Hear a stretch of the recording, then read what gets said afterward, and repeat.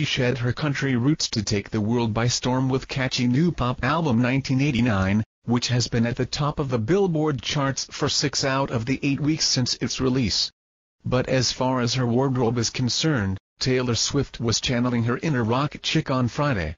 The singer was spotted leaving her swanky New York City apartment the day after Christmas, dressed in head-to-toe black.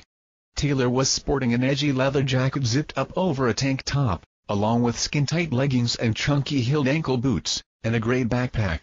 The 25-year-old wore her honey blonde hair in a low ponytail with loose tendrils and her side fringe framing her pretty face. Taylor kept her makeup understated for the outing, with just a generous application of mascara and a slick frosted pink lipstick.